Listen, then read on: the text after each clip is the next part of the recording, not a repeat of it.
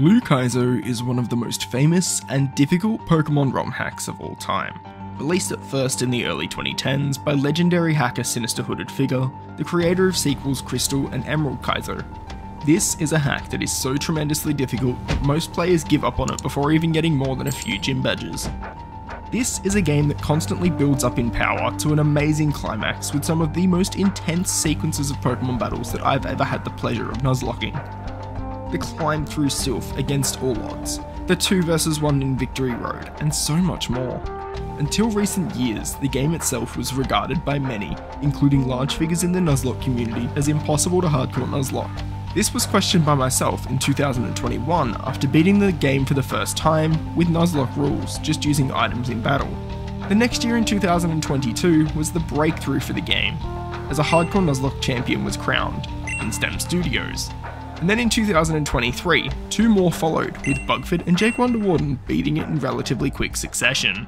These runs were all amazing in their own rights, and took on the level 115 Elite Four with extraordinary skill and the utmost knowledge of Generation 1 mechanics. However, there was one thing I wasn't personally fond of: the almost mandatory use of something known as the dig glitch. I'll explain that a little more later.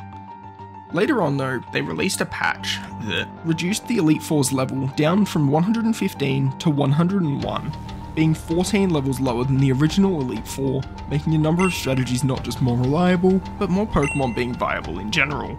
And this is what I'm going to be playing on, with the main aim of winning this Nuzlocke without any single glitches. Otherwise, all of the regular hardcore Nuzlocke rules will apply. Permadeath, 1 encounter per area, level caps, and set mode will always be on. With that, this is the Pokemon Blue Kaizo Hardcore Nuzlocke.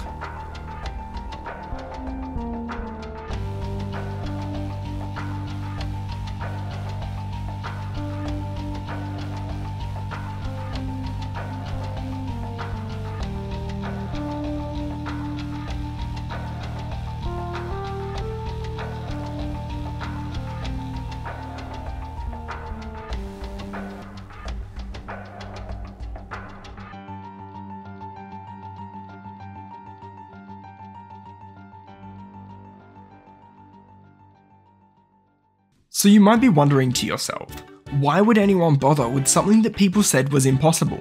To that, I say one thing: why the hell not?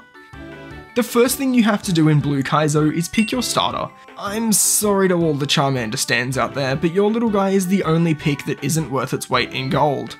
Bulbasaur is amazing early, also evolving in time for you to take on most of Surge Split, being very handy for Brock with its 65 special, and being a bulky mon later on, with it also being able to be a cut bot to add to its utilities. Squirtle is also a great Pokemon to have, with it being a bulky water and having great defenses. It being a pure water type is actually a really good thing, meaning it's great in a number of matchups throughout the run.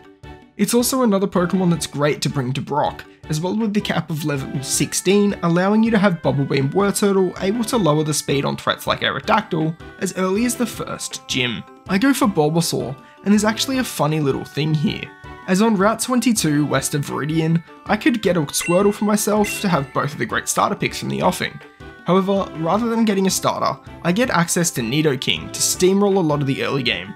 The only fight before Brock that could really ever leave a scratch on you is the final fight in Viridian Forest against a single Butterfree, for which you could be as high as level 15 or 16 to fight, and for consistency's sake, I decided to set a save state right before Brock with some Pokemon already obtained. The main reason I did this is just because a lot of the early game is very free, as you can be very overleveled in comparison to the AI, with some broken Pokemon like early level 20 Pidgeot and Raichu both available after Mount Moon.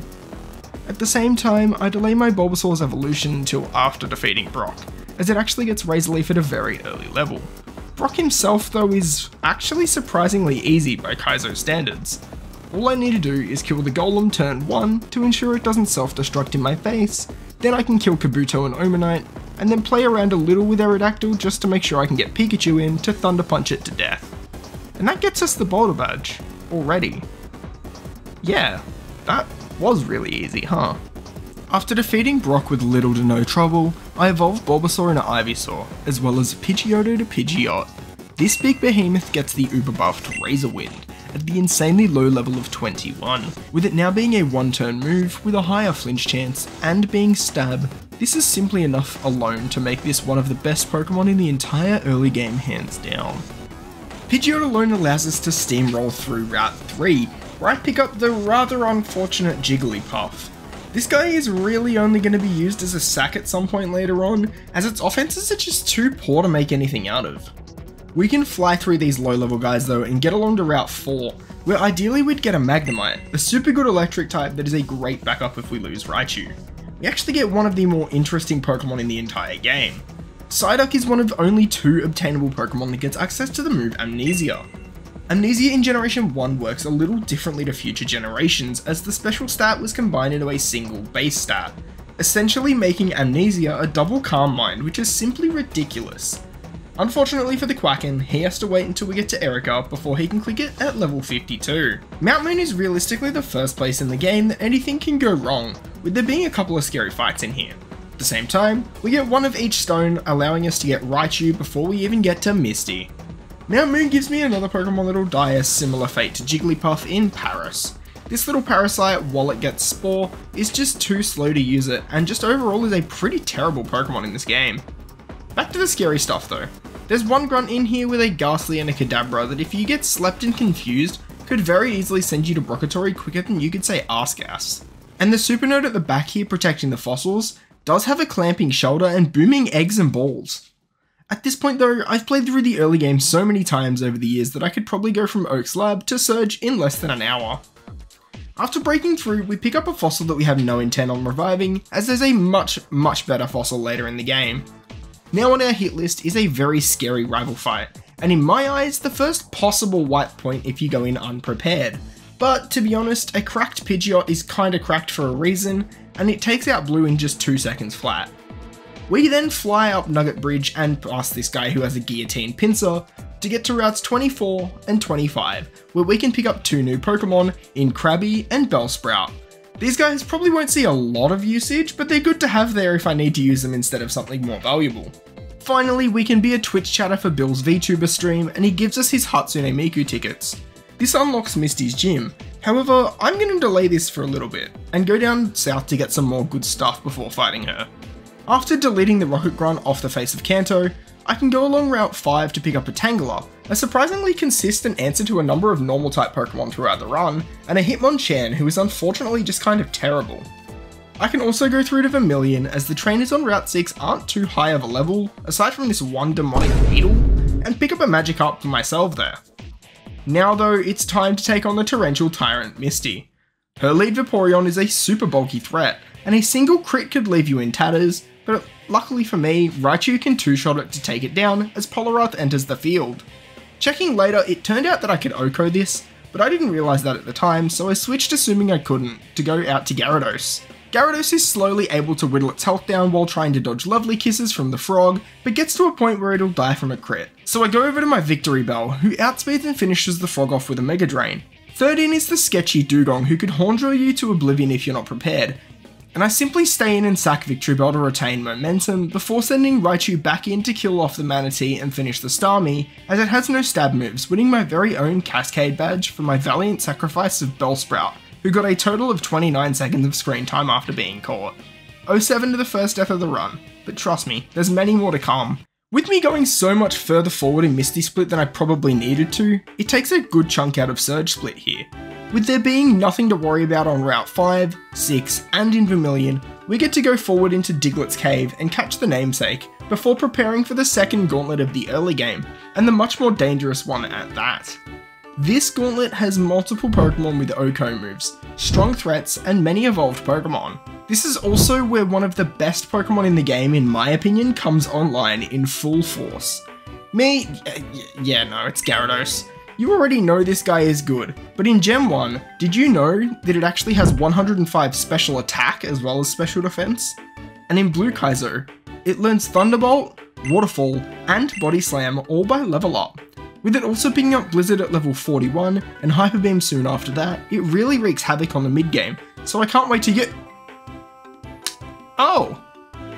Yeah, so it turns out you kinda need a good speed DV to make the most of Gyarados. Mine, however, had a whopping 1 speed DV. Insane.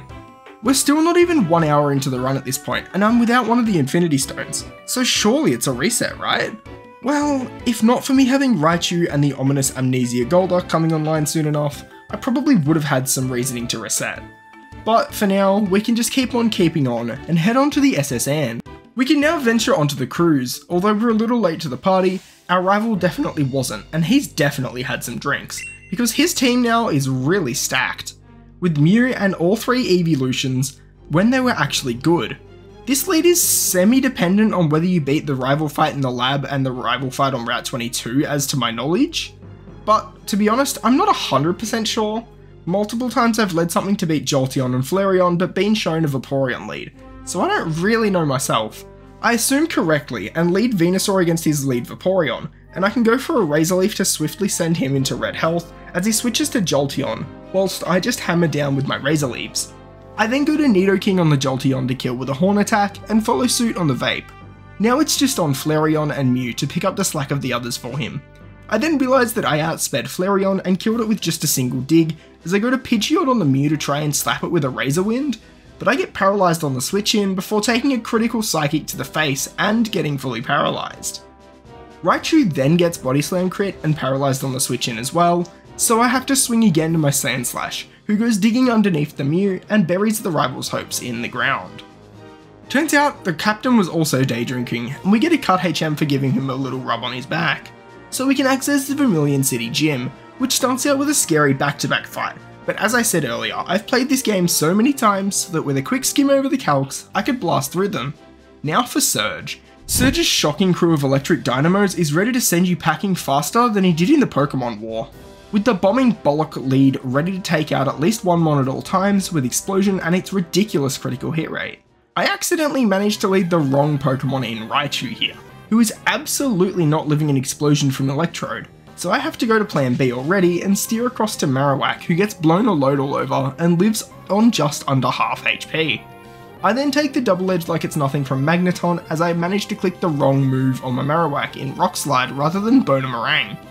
I'm happy to let this go down though, so I stay in and risk the critical hit before dodging it and killing off the Magnet. Porygon comes in and is a little bit of an enigma. I go to my Raichu so I can't be Thunder Waved and resist the Thunderbolt, but I instead get super unlucky as I don't just get hit by Ice Beam, but I also get frozen by it in the process, making my life just that much harder as my reaction here suggested. We're bordering on steering territory here, as not much is going right at all. So I go to my Hitmonchan, who also decides to be completely abysmal and misses its submission. In response to that, I just let it die to go and get Venusaur in, who with guaranteed critical Razor Leafs does huge damage to 2-hit KO, and is always living a critical hit to face up to Jolteon, going on a rampage to put it within an inch of its life, so I can then swing over to my Dugtrio who gets hit by Sand Attack before taking it out with Dig. I then sack Marowak to Electabuzz's Ice Punch, so I can go back to Dougie to get my accuracy back and take it out and the Ace Raichu in consecutive turns to get my Thunder Badge. Now we get a massive jump in the level cap from 39 to 54, with a hell of a lot of stuff to do in between the next 2 gyms.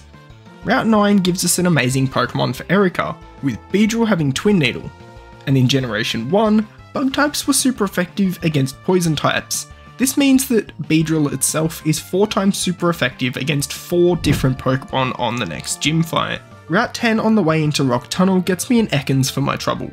Blue Kaizo kind of forces you to get Flash for Rock Tunnel, unless you want to do what I did once and run around here for over an hour and a half in the dark. You should probably go get it. Not that it's a long detour or anything. I can get myself a great mon in here though, as there's mons like Geodude and Marchop, but alas, we get ourselves Golbat. This guy isn't exactly great at anything, but it's far from terrible with a very good defensive typing. Rock Tunnel itself is a 2-floor maze to a lesser extent than, say, Cerulean Cave or something, but without Flash, as I said, it's disgusting. Most of the trainers in here are a fair few levels lower than us at this point though. They're still at a high enough level though that we've got to keep on our toes, as one wrong switch in can leave us down an Elite Four mon or even worse. Speaking of which, yeah, you'd think I would have learned by now, right?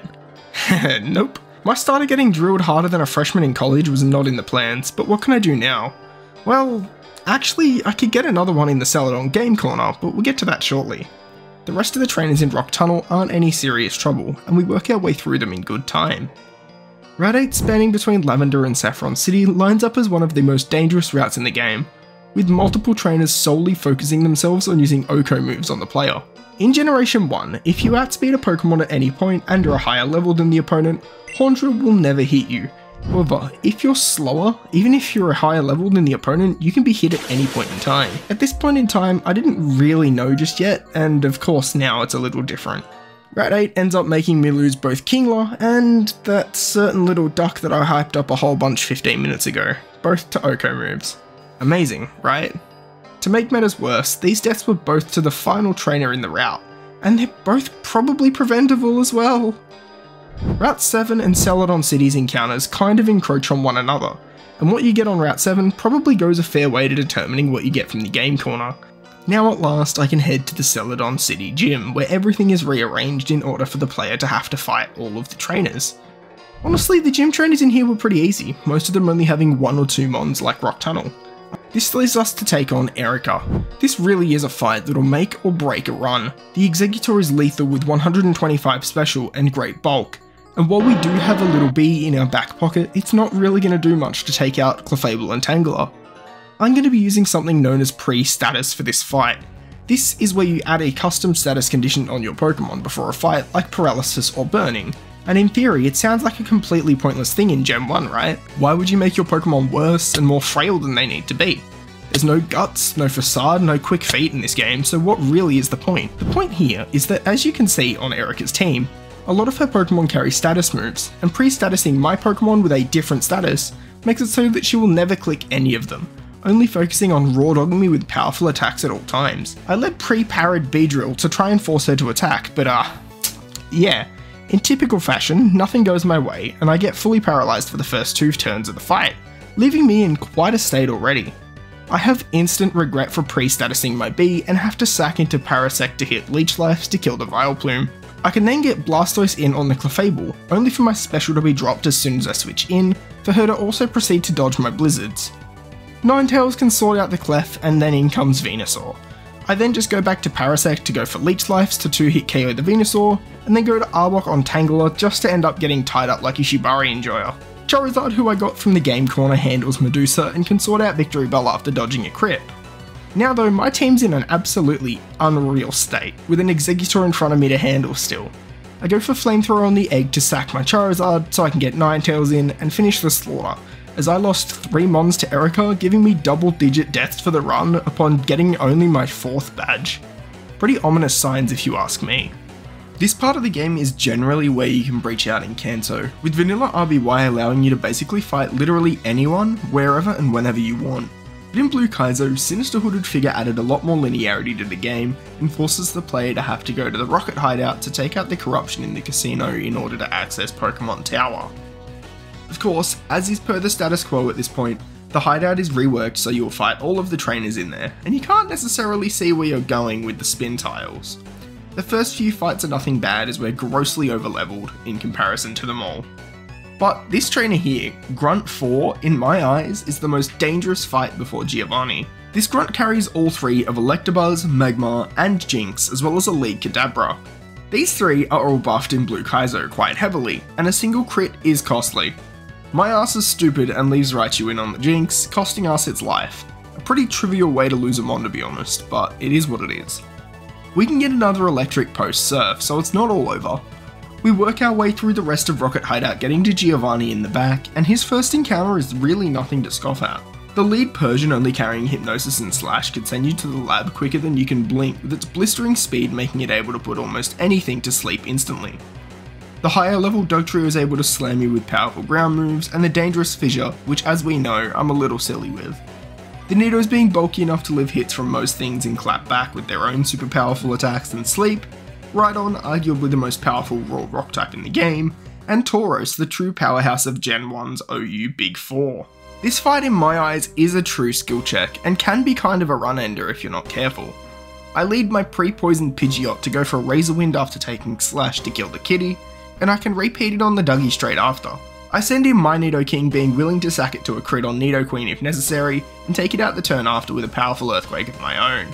I'm then able to repeat it on the King as well, but then go to Tangler on Rhydon, who manages to OHKO it, and then pulls its weight even further, hitting a massive sleep powder, before I then go to Sandslash and finish the job and free the Pokemon from Rocket Hideout's grasp. We now have the Sylph Scope, meaning we can get one of the best Pokemon in the entire game, unlike my previous run that got this far. God. Let me go to my own amnesia, like my own sleeper. Oh, fuck off, man.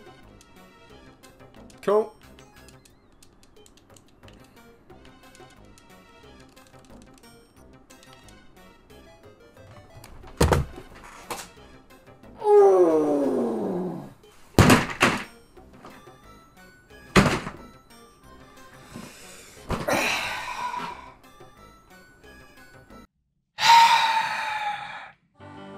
Nah, but for real, Gengar is incredible in every single definition of the word.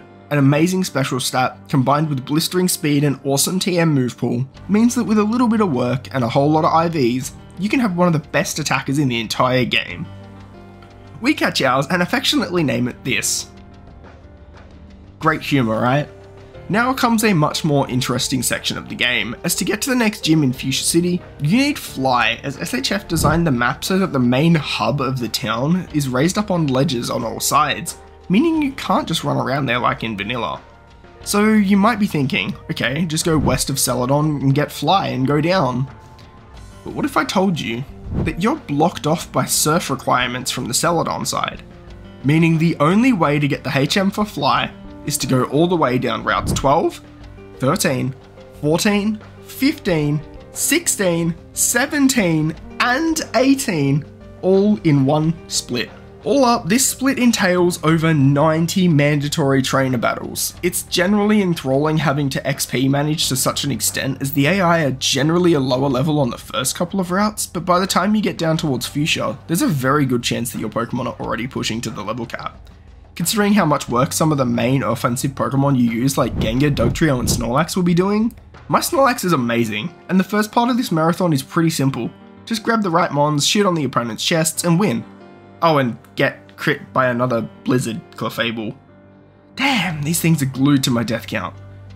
At the same time, our encounters apart from Big Lax are actually kinda awful. It's fine because we get the Good Rod on this route, so we can go fishing for a couple new Pokemon in Tentacruel and Seadra. One of these Pokemon is a lot better than the other, with Seadra having decent stats across the board, but Tentacruel having great special and speed. After nearly an hour, I got from Lavender to Fuchsia with just a dead Parasect, and honestly, the split's going pretty well so far. But how much longer can I keep this up? With big hitters already closing in on the level cap of 66, and the newly obtained XP all, I can at least shed the love a little bit. Fuchsia City does allow us to go and do one thing though, and that's get our Safari Zone encounter, as well as the Gold Teeth and the Surf HM. Safari Zone was completely reworked and is honestly a really impressive maze. Another cool quirk with this Safari is that there are two branching paths to take for each main point. One taking you to the secret house in the back and the other to the Gold Teeth. SHF cooked so hard in the Safari that literally one wrong step will cost you everything. Well, only 500 bucks, but still, you can get one of the best encounters in the entire game here, with the zone carrying monsters like Magmar, Marchamp, Rhydon, Electabuzz, and Dratini. Literally any of these would be amazing additions to my box for the run, with them all being amazing at completely different things. I get Marchamp, which comes preloaded with some great physical moves, meaning I don't have to use any TMs on it. The trainers on Cycling Road are becoming much more threatening, with them slowly creeping higher up towards the level cap, meaning that my former advantage is being eroded away. There's boom mons, powerful threats, you get it at this point.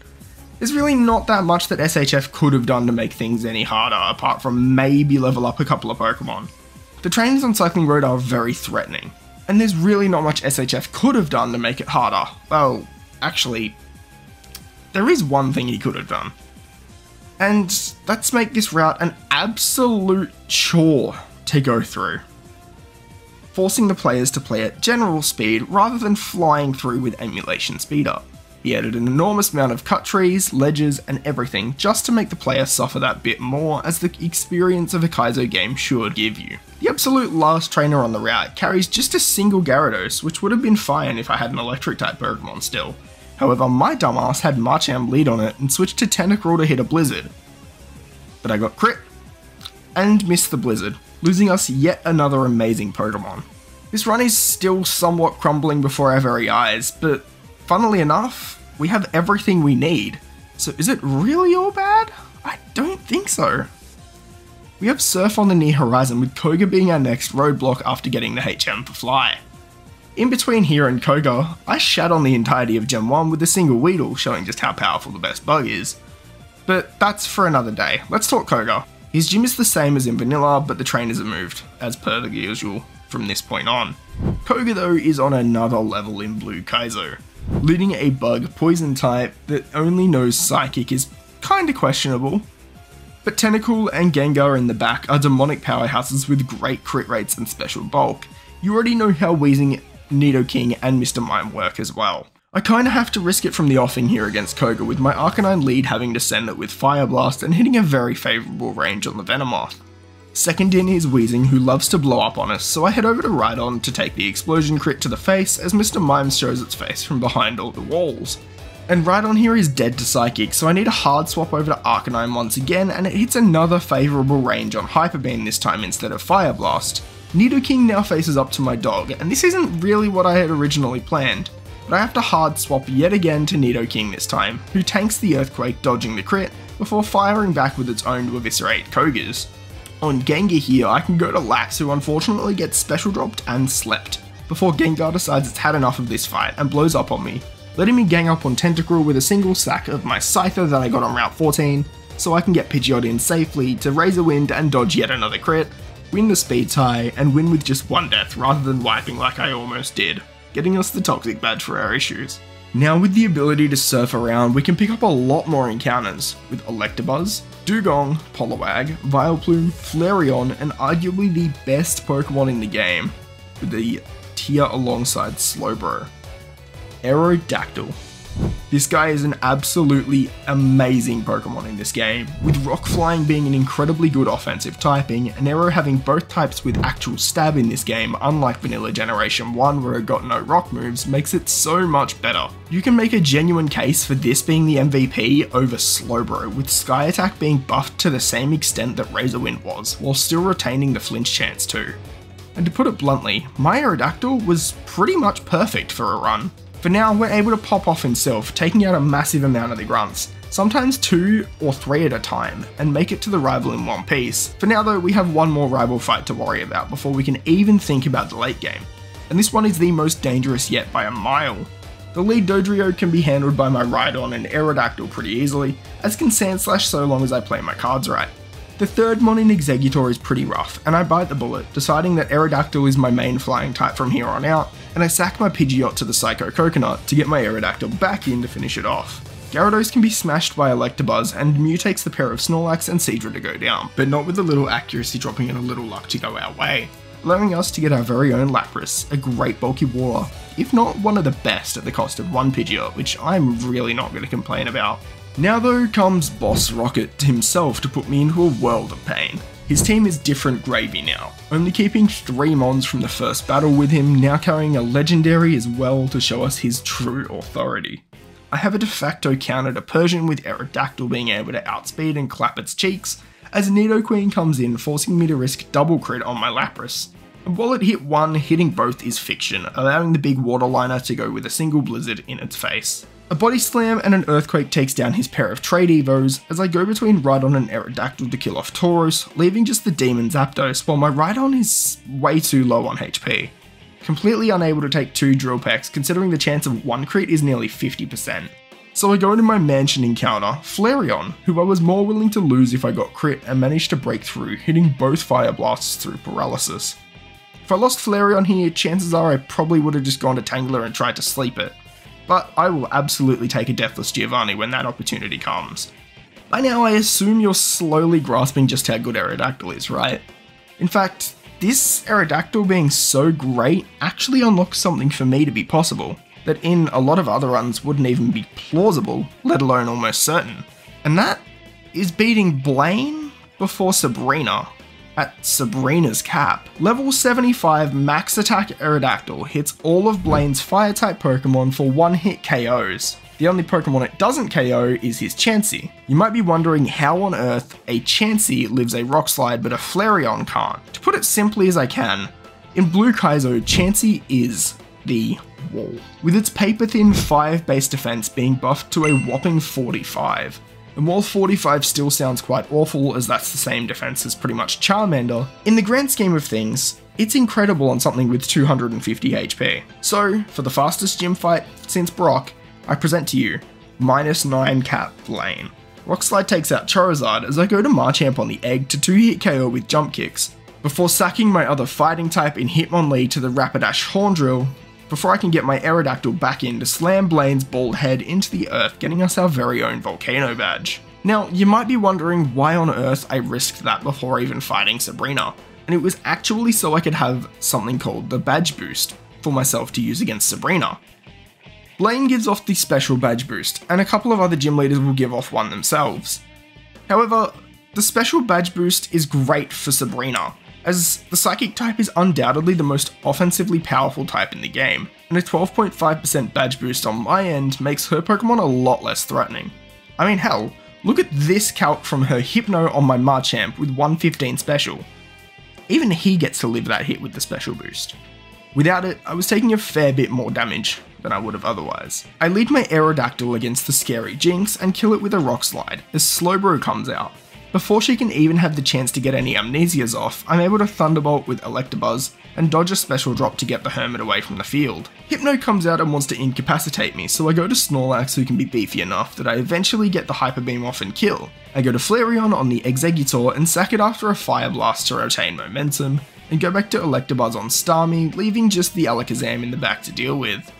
I try and get a special drop on its first turn with Psychic, before having to switch to Aerodactyl so she can try and Thunder Wave before killing it off to get the Mask badge, leaving just the final badge to get.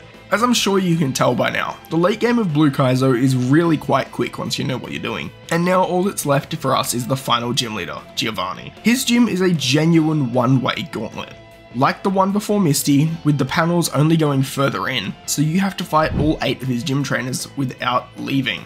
You can still bring potions and whatever like before, so it's not all bad, and the trainers in here are actually fairly tough as they're at a level where you can still get packed in harder than Vinicius Jr. at the 2024 Ballon d'Or. But hey, we'll still manage, right? I fight the first few trainers before leveling my Pokemon to the cap once I realise there's nearly no chance of me over-leveling, before also picking up the Super Rod at long last. Now we can pick up 2 more amazing Pokemon.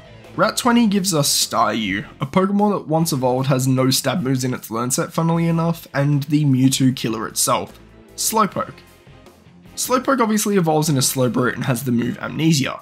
Our Slowpoke is... well, yeah, a bit of a disappointment. But aren't we all a little bit of a disappointment? It's okay, at least Staryu was solid. Now comes the final gym leader, Giovanni, and he truly holds nothing back in his final battle, coming at us with Mewtwo itself. He still has his monstrously powerful team ahead of that to deal with though, still carrying threats like Tauros and Zapdos in the back. So let's get that Earth badge, shall we? I lead with my Lapras this time as we're pre-poisoned so we can kill the Persian anyway, as my entire team goes to 91 with the XP all. And I go to Tangela on the Dugtrio and put it to sleep before heading out to Aerodactyl to kill with a guaranteed 2-shot with Fly. Zapdos comes out, so I go to Rhydon, who has become the counter for this guy, as it only knows Drill Peck that can damage me.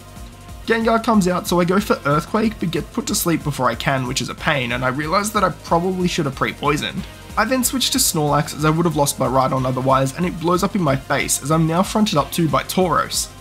Tauros only uses normal attacks on my Aerodactyl, so I hard switch it in, but then I get paralysed. And to make matters worse, I get crit straight after. So, in order to try and steer, I go to Slowbro and in an attempt to set up a single Amnesia before trying to Psychic, I get critical Hyper Beamed. And from here, there's no way out. And it's game, set, match to Giovanni as I get swept in a matter of seconds. A rather inglorious end to a run that quite literally had everything. From almost falling to the wayside before the 5th gym, and then all of a sudden looking like a genuine contender to go all the way and becoming the ultimate recovery mission, finally collapsing to one of the biggest run killers of late game and Generation 1's raw power. A run that in some ways made me fall back in love with Nuzlocking. To be honest with you all, at one point I was just doing this stuff so I could have content, and not for the enjoyment or anything. But Blue Kaizo and making this video itself has also made me realise that I can do things I didn't know were possible. Considering 3.5 years ago, if you told me I nearly got 8 badges in a hardcore Nuzlocke of this game to little old me, after he beat this game as a regular Nuzlocke way back when, I think he would have been proud, and you bet your ass I am. You don't think I'm done there, do you? Come on now, I'm gonna beat this game, even if it's the last thing I do.